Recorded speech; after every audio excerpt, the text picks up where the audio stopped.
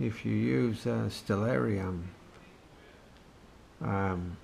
quick little tip for you: if you download it and you have an issue with your mouse, where your mouse is invisible, and I'm using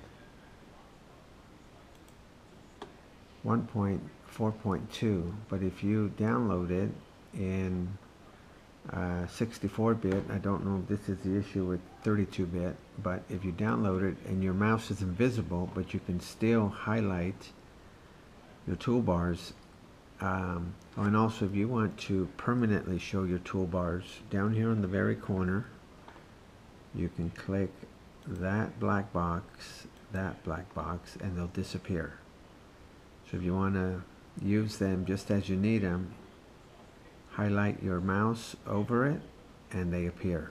But if you want them permanently, just click the arrow into a box and they'll stay there.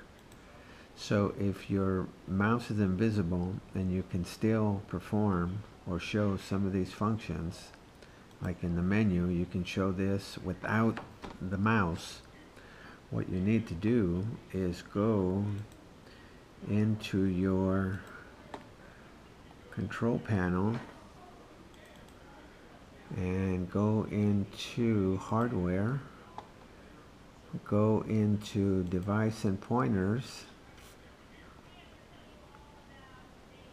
go into, if you right click on your mouse, go to mouse settings, and then go to pointer options, and on pointer options remove the check mark on pointer trails.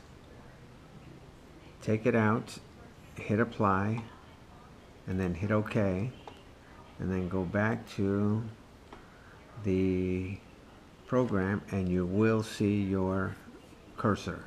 For some reason, having the mouse trails disables the mouse. Don't know why. Then you can get into all of these functions now, all of your settings, date, the view, search windows, everything, star trails, meteor showers. It's super nice. Open source software if you're into photography or astrophotography. Super cool stuff. But you can show and do so much in the night sky. A lot of details. All you have to do is highlight things down here and it'll give you a whole number of things to look at and explore. Anyway, see if that helps anyone.